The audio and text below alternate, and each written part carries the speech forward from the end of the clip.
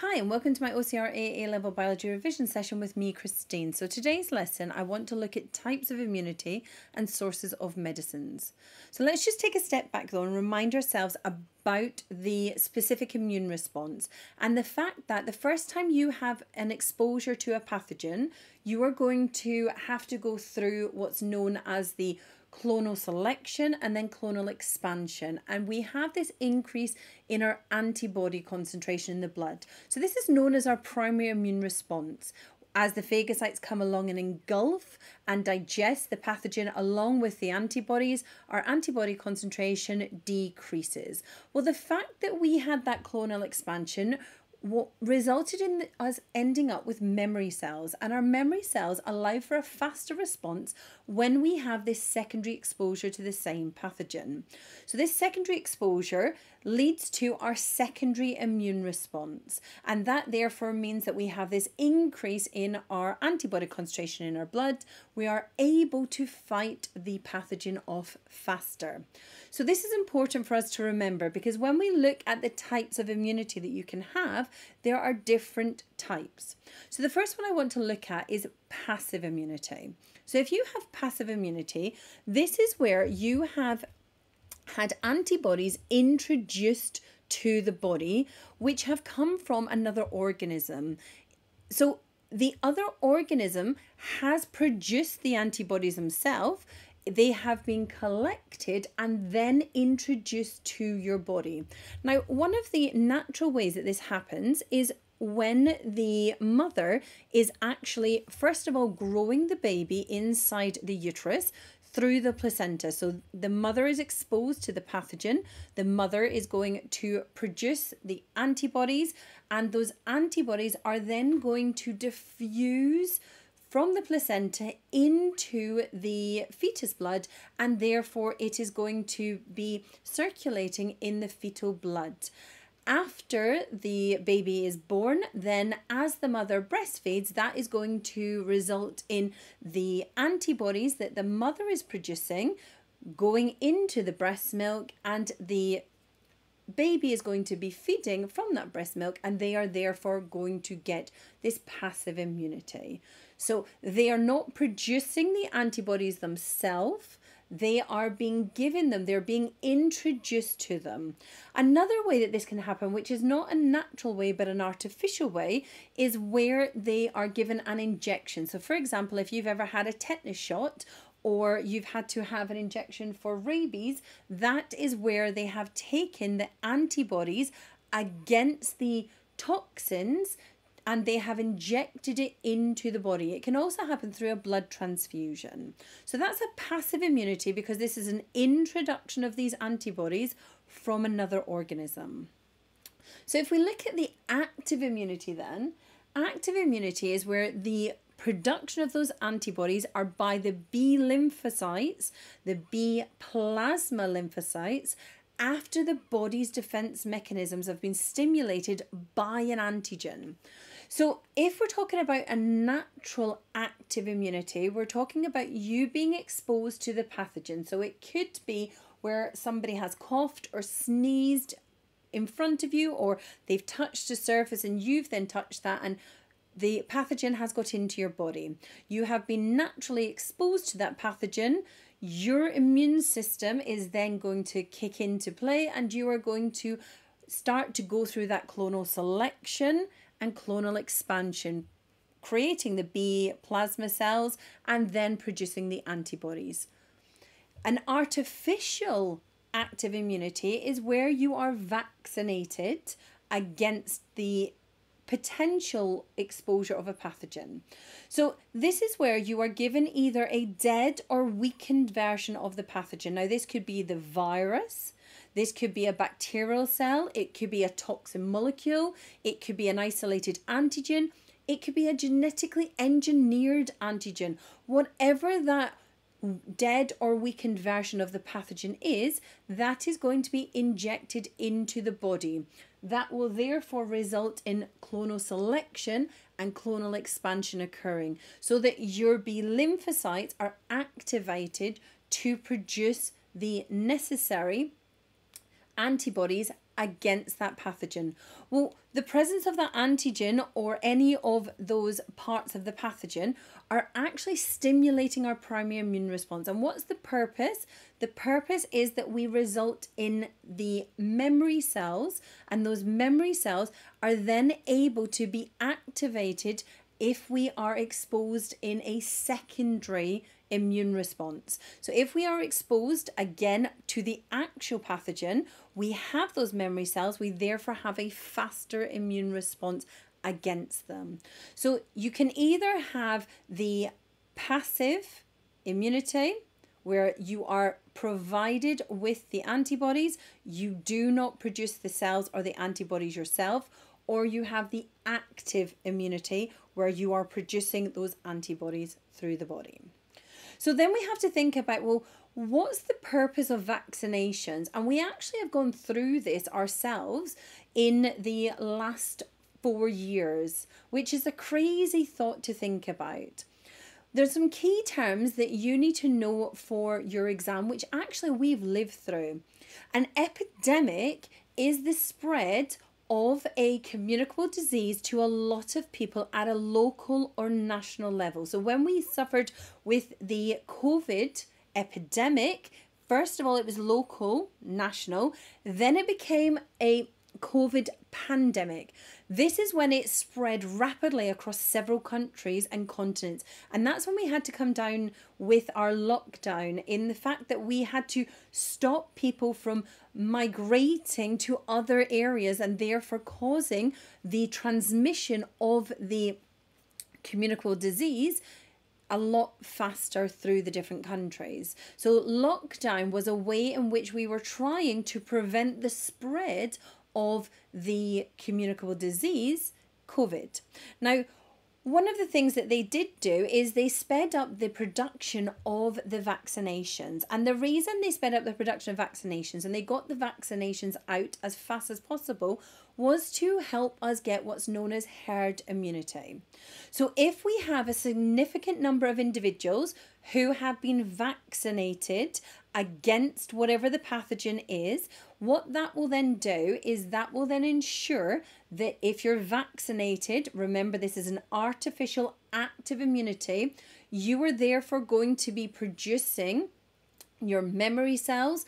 Your memory cells will then lead to a faster response, that secondary immune response, and that will therefore mean that you should be able to fight the infection faster than it is able to reproduce, and that would result in protection being given to those who do not have the immunity within the community. So by having what's known as the herd immunity, by getting enough people vaccinated, you therefore protect all of the individuals. And that's what they try to do with the COVID vaccine. And that's what they do every year when it comes to vaccinations against the flu virus. Now, it's important to understand that influenza, the flu, can either be the bacterial version or it can be a viral version. Now, what's really interesting is that we have to have new vaccinations every year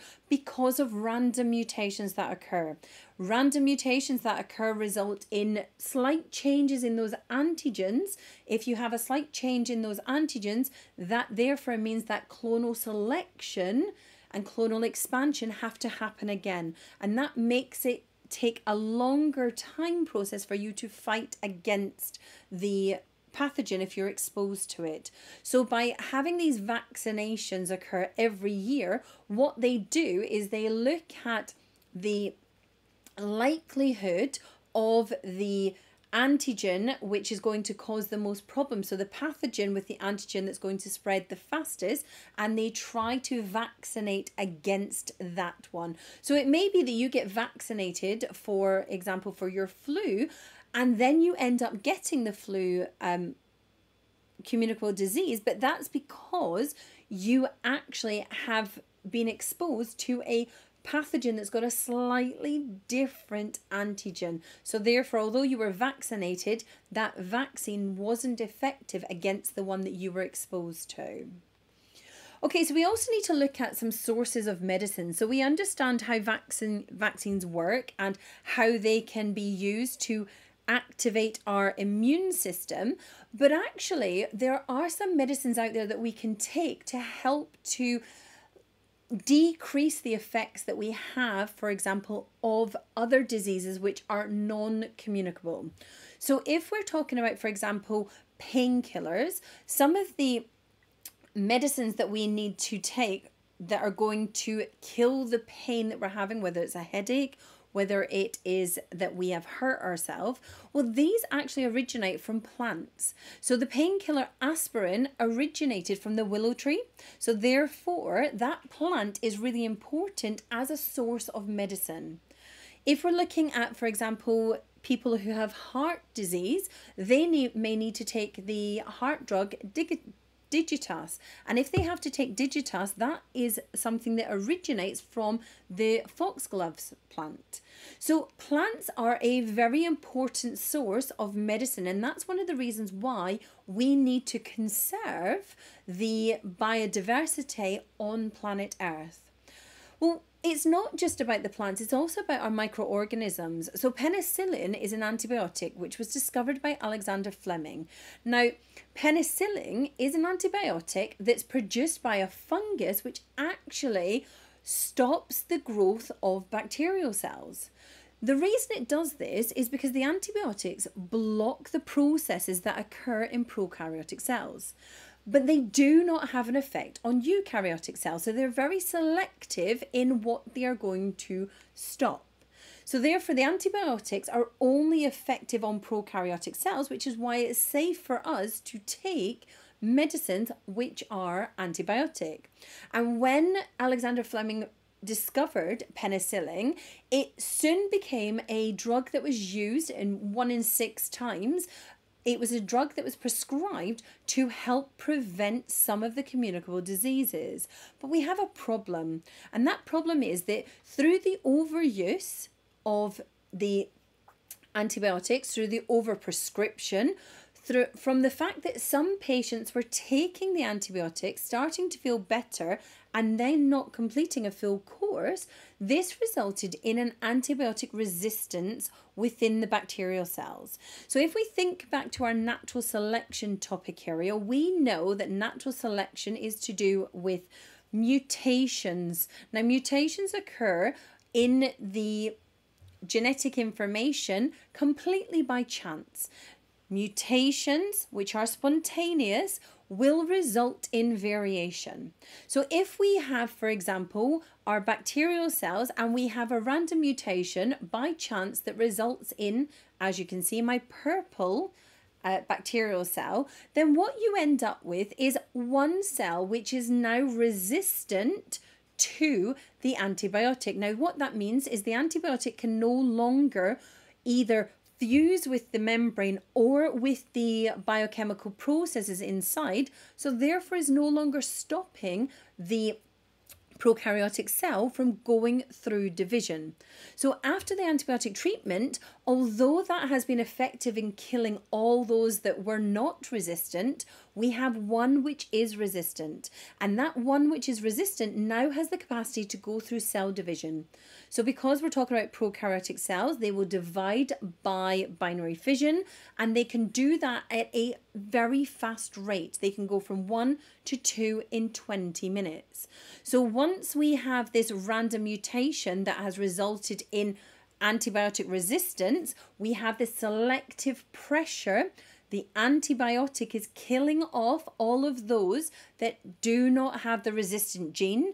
The one that has the resistant gene is now able to reproduce, and now we have a population all that contain that resistant gene. So that becomes a problem if you try then to use that same antibiotic to kill off the prokaryote. It's not effective. And examples of that are MRSA and C. difficile. So these are ones you needed to know before in more detail, but now you just need to know the names of them. So antibiotic resistance has become a big issue, and it means that we are having to really go back and investigate what we can do to try to reduce the impact of this antibiotic resistance. And therefore that means that doctors can only prescribe antibiotics if they are sure that it is a bacterial cell that is causing the disease. Now that would be through staining. They need to then try and make sure that they know which antibiotic to give to the patient. So what they may do then is take a sample, send that off to a lab.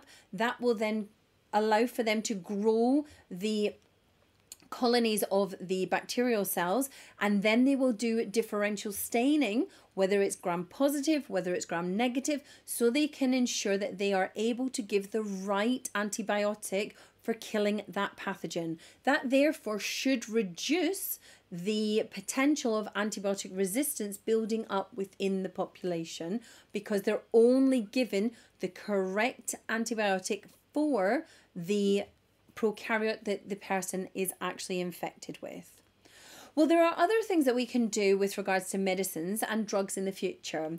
So there is such a thing called pharmacogenetics. Now, basically, this is where they are developing personalized drugs. Well, what does that actually mean? What that means is they're going to look at the genetic material of the patient and the genetic material made up of the pathogen.